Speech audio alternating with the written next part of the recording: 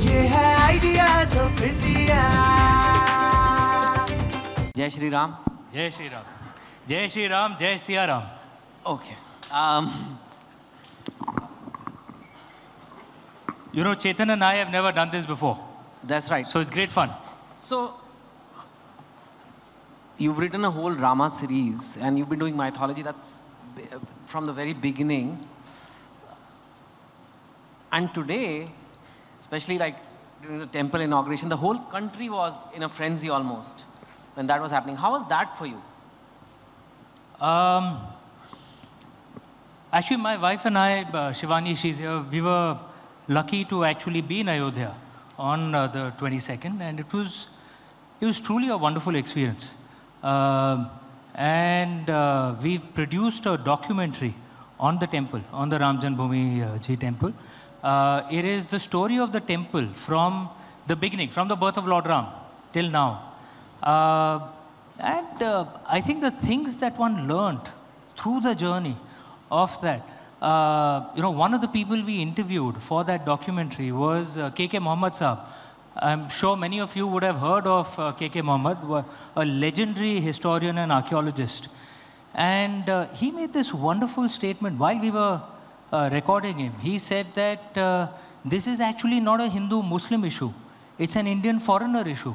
Because Babar was from Uzbekistan. And he said, I'm an Indian Muslim. What do I have to do with him? And I thought that was a very beautiful way of looking at it. So you're saying like the Mughals weren't... We call the Mughals Mughals. They call themselves Temurid. They were Turks. Okay. They didn't look like Prithviraj Kapoor or No? Hrithik Roshan. No. To us, they would have looked Chinese. But they were actually from Central Asia, from the steppe lands. And Jodha didn't look like Aishwarya Rai? Chola... Jodha. No, that quite likely they would have. Okay. Cholas are very much Indian. No, Jodha in Jodha Akbar, when you talked of Hrithik looking like Akbar, I thought did Jodha look like Aishwarya Rai or okay, not? this is turning into a full history thing, but because there are questions on whether Emperor Akbar's wife was actually Jodha. There are those who say it was probably Harkal Bai. Remember, the name Jodha comes from Jodhpur, but she was supposed to be the daughter of the king of Amer. So we'll have to get that was probably cinematic license. We'll have to get Ashutosh Gowarikar here next time. Let's not get into specific movies. Your interest in mythology, it was there from the very beginning? Because from me, I think I was like the typical 90s kid. For us, there were two references for the Ramayana, at least for me. One, we had a book in school, Hindi book, which was rectangular shape. There was only one book which was, like normally books are... Which school taught the Ramayana? Let me, I'm sorry. Sorry. It was the Ramayana. Okay. We studied it in school, Wow, in Army Public School in Delhi. All books are rectangles. I take that back. But what we call today landscape mode. Right. It was in landscape mode, and I read about the Ramayana there. And then after that, it was the serial. Arun Govil. That was, we all understood about you know, the whole story and everything, and that was it. But for you, obviously, mythology holds a lot bigger meaning, because I know when you write a book on something, you need to be very involved with it. And you've written book after book after book about Indian mythology, well before it became, I don't know, I wouldn't say trendy, but as mainstream as it is now. Was it always an interest? Yeah, it always was. So I grew up in a very, very religious, very traditional family. My grandfather, my paternal grandfather, was a pandit in Varanasi, at Vishwanathji. Like a priest? Yeah. Okay. He could do the Pran Pratishtha Puja, actually. And he was also a teacher at BHU, Banaras Hindu University. My maternal grandmother was also a teacher. My parents studied in the Hindi medium, but they wanted to send, there are 4 of us siblings, they wanted us to go to schools that were way beyond their income and social class. So we went to Cathedral and John Convent School in Mumbai. I had friends whose shoes cost more than my father's salary. And then I went to Xavier, all of us, we went to different colleges. I went to Xavier's College, and then MBA from IIM Calcutta. I think we were in the same batch. You were A, I was C. So actually, we had, in a way, both worlds. At home, it was completely traditional. But at At the school and college, it was what you'd call modern India. Yeah. Okay. So we had the best चलो of both worlds. next level के सवालों पे जाते हैं. Okay. क्योंकि ये topic ठीक है. राम राज्य की बात हो रही है. ठीक है, हिंदी में भी बात कर सकते हैं. ABP तो वैसे ही. कोई कठिनाई नहीं. So राम राज्य, मेरे को एक बात बताइए, टू अ ले पर्सन और टू अ यंग पर्सन जिसने मतलब पहली बार या ज़्यादा नहीं सुना इस कॉन्सेप्ट को, राम राज्य को, दो इंटरप्रिटेशंस हो सकते हैं. एक तो ये कि राम राज्य is the ideal governance, like ideal, जैसे क्योंकि राम इज एसोसिएटेड आइडियल, सो राम राज्य है, like it is commonly used expression कि it's like perfect, it's the best times, it was the best time, everything is been governed really well, everybody is honest, there is no corruption, that's Ram राज्य. But Ram राज्य can literally also mean there is a king called Ram and it's his kingdom. The whole fight was for the kingdom. That's the Ramayana story. तो आपके लिए राम राज्य है क्या? Like what does, let's first understand before we say कि is Ram Rajya the ideal thing, what is Ram Rajya? How should a person who's not written mythology books or who's not an expert in the subject, how do they understand it? Okay, so pop quiz for all of you. How many of you have actually read any of the versions of the Ramayana? Outside of in the television NCRT, series. Anyone NCRT, else? NCRT. NCRT. Okay, that's a summary. In which one have you read? Valmiki Ramayana, Ramcharitmanas, Kamba Ramayana, Ramcharitmanas. In any of the versions that you've read, has Ram Rajya been described in detail? Yeah? Anyone? Isn't that kind of interesting? Okay. It's one of the things I noticed. So the people on TV actually, cannot see for people on TV didn't see it. Most of them said no. Okay. It's actually not been described in detail. Most of the Ramayana versions that are written, from the original Valmiki Ramayana to the Ramcharitmanas, Kamba Ramayana, actually chronicles the journey of Lord Ram. Ramayana, the word itself means the journey of Ram, right? And it's kind of intriguing because, and of course, you find differences. Like Lakshman Rekha is not there in the original Valmiki Ramayana, for example. But the Ram Rajya itself is actually not discussed in so much detail, right? It's discussed in other texts, like the Yog Vashisht, for example, which is a pure philosophical text. And I found this interesting because much of the discussions of the Ram Rajya actually happen in other texts. I think the Ramayana actually tells us what creates the kind of leader who can build a Ram Rajya, right?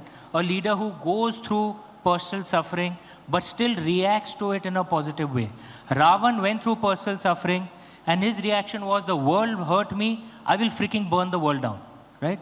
Whereas Lord Ram's reaction was, the world hurt me, but I will still behave with nobility. I will give to the world what the world didn't give to me. I will give nobility, I'll give honor, I'll give grace, even if the world didn't behave with me that way. That leads to the kind of leader, right? I have a theory that maybe there are various different versions of the Ram Rajya because we are supposed to make up our own interpretation of what Ram Rajya should be. And there are various texts which explore this, right? What is it for you? For me, there's this lovely Sanskrit line which I put actually in one of my books.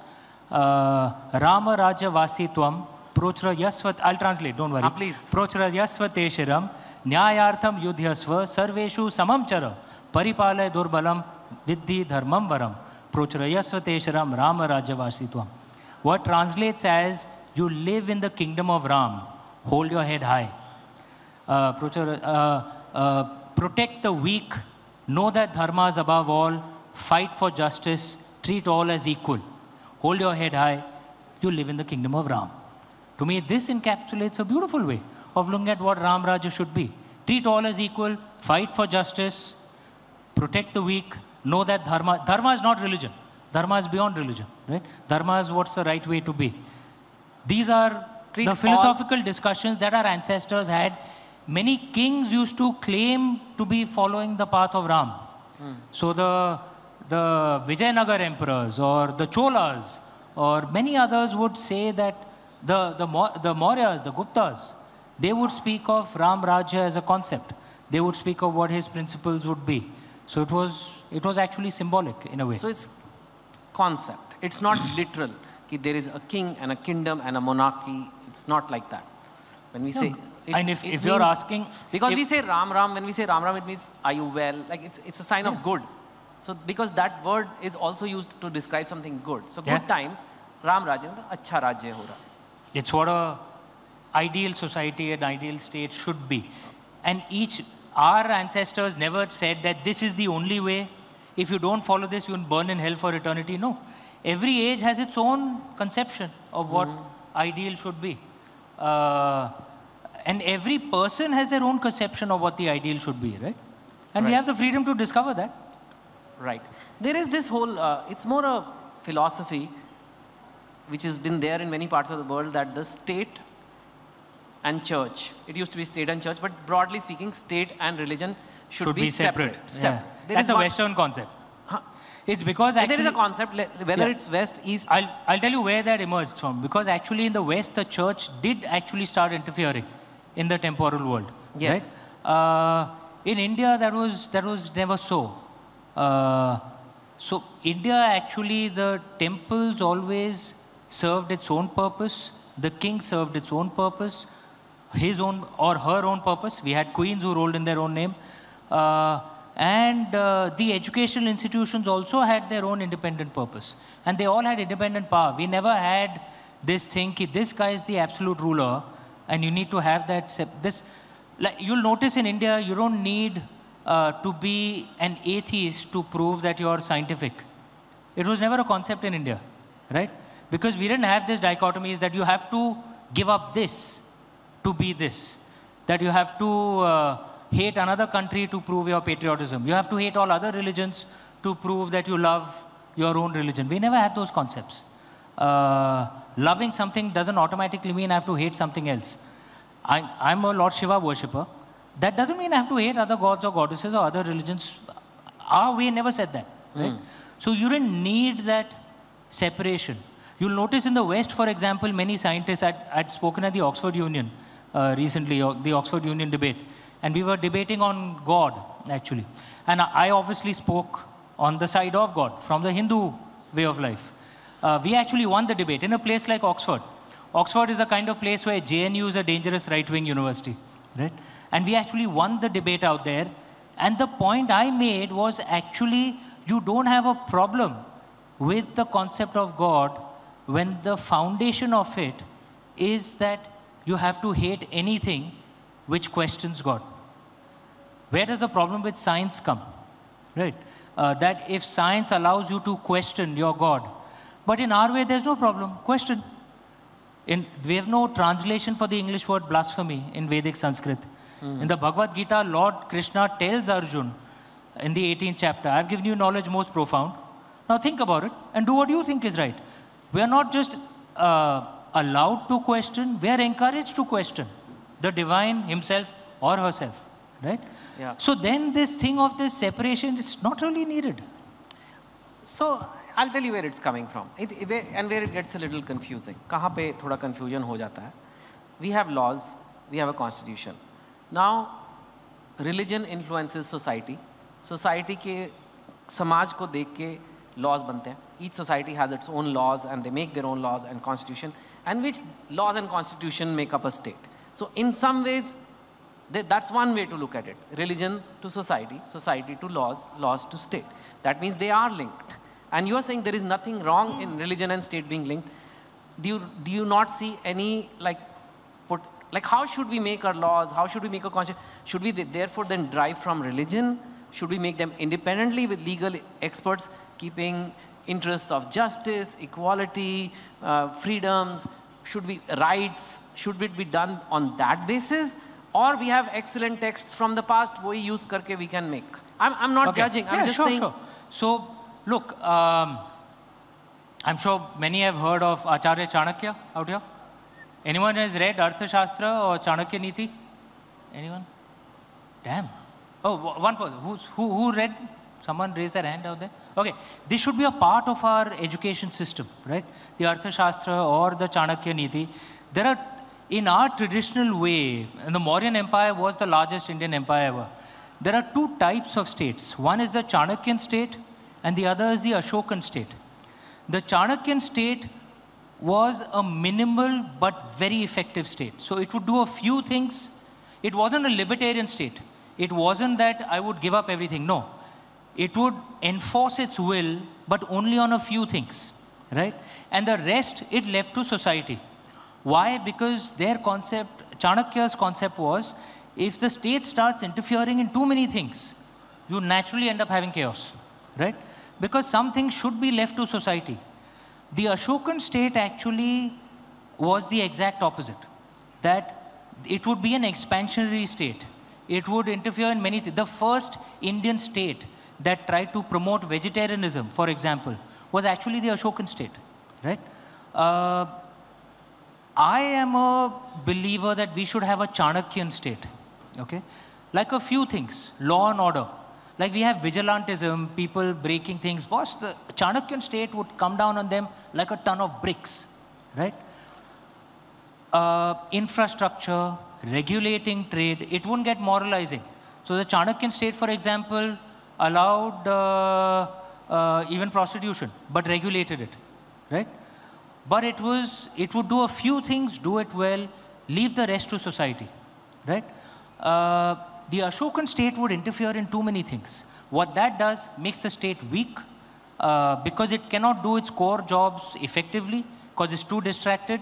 Even more importantly, what Chanakya said rightly, Chanakya had a fundamental suspicion of the state. He said you cannot control corruption in the state. And he'd actually used a very interesting line. He said trying to control corruption in bureaucrats is like trying to control how much water a fish drinks while breathing. He said there's no way you can know, right? So the only thing to do is keep it as small as possible so they have fewer opportunities, right? I would argue we don't have a Chanakyan state. We actually have an Ashokan state.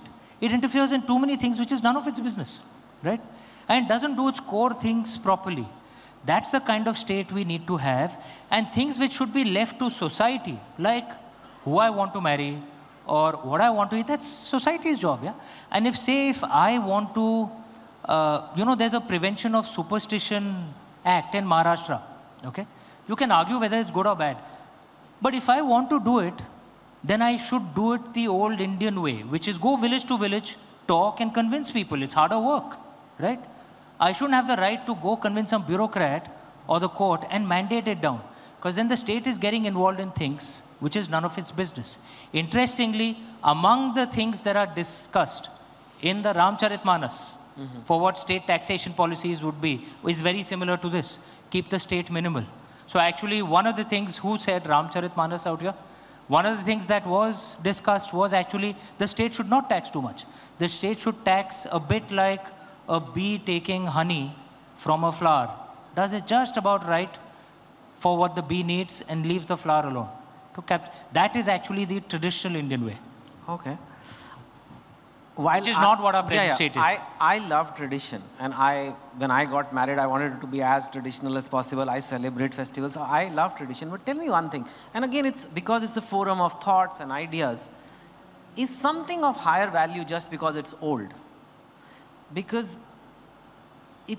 this is how it used to be. This is how kingdoms were run then. So that's better. Or should we modernize based on what we've learned now? There were things like the caste system. There were things like sati, which were pretty much put down. Now that's, you could say, it's tradition, right?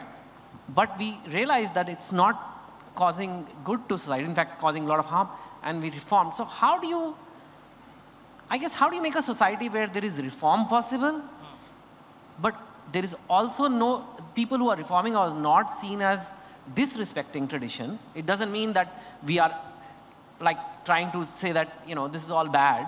But at the same time, how do you keep that balance? And is it good because it's old? And how old should it be? There's this wonderful line I'd read somewhere. Traditions that last are experiments that worked, right? So if a tradition is still serving some purpose right now, then perhaps there's some value. That doesn't mean you respect all traditions. There are some traditions which should be questioned, like the caste system, right? I openly question the caste system. On my book covers, I don't even use my surname. And you know why I don't do that? Because it's a caste surname, right? It's my own small statement against the caste system. I speak against the caste system through all of my books, right? But it's there in our... You can, do you find any controversy? You can Google, you won't find any controversies around me, right? Because I say this, but I say it in a polite way. I say it in a way that doesn't generate controversy. So should some traditions be questioned? Of course, yes, right? The key point is how you question it. You can question the caste system by using our ancient scriptures, which didn't have the caste. We didn't have caste, by the way. So you go even more old. Prior to 6th, 7th century, we didn't have it. No, you probably know better. I really don't know. It wasn't fixed. It wasn't hardwired, right? And in fact, Dr. Ambedkar himself wrote it in his book, Who Were the Shudras, right? From textual evidence that perhaps wasn't rigid at all. Now you can use this to question. You can, if you want to speak of transgenders, for example, you can either use some American or Western example, which people may not like, or you can quote a wonderful example. The one who spoke of Ramcharitmanas will recognize this. There's this wonderful line, Purush napunsak nari, va jiva charachar koi, sarv bhav bhaja kapata taji, mohi param priya soi. Any man, any woman, any transgender, any living being, any plant, any animal, you give up deceit, love each other, come to me, and you're my people. Who said this? Anyone wants to take a guess? You want to take a guess? Who said this? No. Who said this? It's a liberal line. Any man, any woman, any transgender, any living being, any plant, any animal. Give up deceit, love each other, come to me, you're my people. Who said it? Any ideas? Doesn't look like it. Can you want to guess? I will be wrong, so I will not guess. Lord Ram. I would have guessed that, believe Lord it or not. Ram, you would have guessed it. I would have. Lord That would Ram have said been this. a pure guess, though. Okay. Now, if you fight for transgender rights by quoting Lord Ram, why should there be any controversy, right? So, same thing can be done in a polite way. So you are saying for every reform, there is something in our text that you will find. You can find it. You will find some supporting evidence. There is also another question. There is a belief that religion is a private matter. Some people believe that. Again, there's no right. It's a private matter. Like we pray at home, we do celebrate festivals. However, it's not a public thing you wear out there in public. Whereas there are those who believe, you know, this is who I am, this is my religion, I'm very proud of it. Why should I not display it? Why should I not, you know, publicly celebrate it? I'm not again judging. They are both theories which different people believe in. Where do you put this? Because is making religion something, a public display of religion, has it got its pros and cons, or like, where in the spectrum are you? Again, this religion is a private matter, again, comes from the West. And it comes from, you know, that thing that you said of separation of church and state. This again becomes important when I feel that me being proud of my religion means I need to force it on you. I need to convert you, or I need to... If you don't have that attitude, then what difference does it make? Well, in India, religion has usually not been a private matter. We celebrate it publicly. Festivals are celebrated publicly. Much of our art is actually around religious figures. And it doesn't cause dissonance because we're not trying to force our religion on anyone else.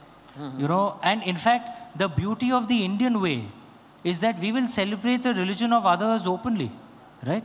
So, I lived in London for 4.5 years. I gave this example of that in my puja room at home. And of course I have a murti of Lord Shiva, right, in the center. And I have murtis of other gods and goddesses, Lord Ram, Sita Ma, Kali Ma, all of them. But I have marks and symbols of other faiths as well. My wife is a Jain, so we have Rishabdev and Mahavir Ji. We have Guru Nanak Dev, we have Gautam Buddha, we have a Star of David, we have a lovely Byzantine painting of Jesus Christ, Mother Mary, we have the Kaaba. We have all of this in our puja room. Now, even in a place like the UK, which you think is liberal, people found it odd. Arey, but what religion are you following? If I say this in India, no one finds it odd, right? Because it's natural in our way, right? We don't just tolerate each other, we actively embrace each other. Then in this, why do I need to keep my religion? I wear my religion literally on my sleeve. I wear an Om Namah Shivaya Kada.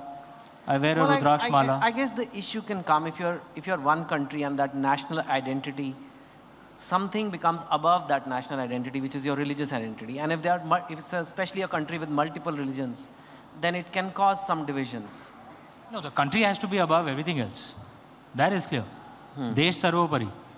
That I think has to be very, very clear. Okay. Country above everything else. Okay. Okay. Let me quote Lord Ram again. Yes. Janani janbhumischa swargadapi garyasi. Mother and motherland are greater than heaven. Okay. Lord Ram said this. Okay, that's nice. What about politics and religion? It's inevitable. I think it is inevitable because politics mirrors society. That's my personal view. If people care about religion above everything else, then I think as a politician, it almost becomes your job to kind of respond to that in some way, right? You can't just say, because you are representative of people. So I think it's a mix of what society wants. But at the same time, are there any downsides of politics mixing in religion?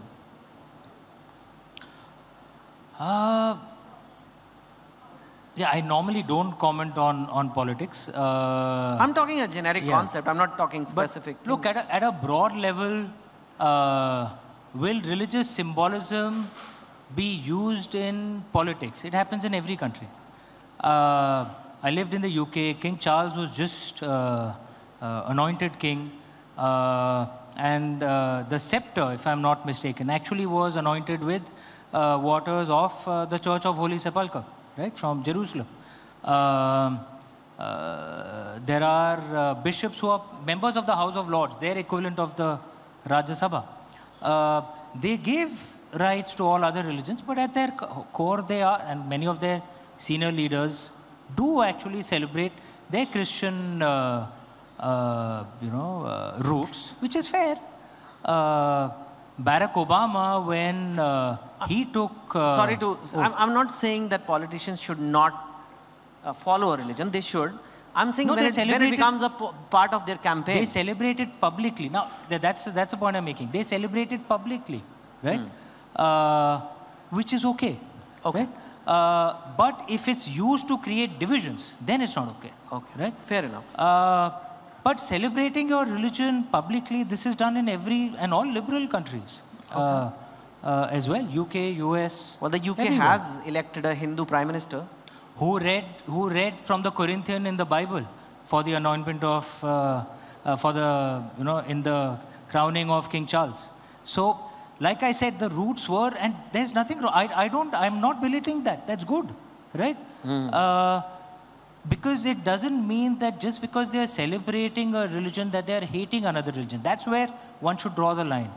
This thing that all politicians have to give up a public celebration of their religion is usually imposed in Marxist countries, where I would argue Marxism itself behaves like a religion, actually, like a jealous religion. So all other religions have to be removed. Nothing is allowed. Yeah, that's true. Yeah, I guess, I mean, anything else you want to say about... and if you have time, if you have some questions from the audience, happy to answer. We have time for one question, maybe. Anybody has a question? Keep it short, because we literally have 1 minute. Yes, sir, raise his hand first. So, if there's a mic that can go around, I'll be happy to answer. Hi, this is Ajay Mittal here. I just wanted to ask, there is a bit of a controversy whether Uttar Ramayana was actually part of Ramayana, because some of the characteristics of Rama demonstrated there were in conflict with what was there in the rest of the Ramayana. What is your view on that? Good question. You really know your stuff. Yes, there are scholars who say Uttarkand is probably not a part of the original Valmiki Ramayana. And one of the key things is actually the meter changes.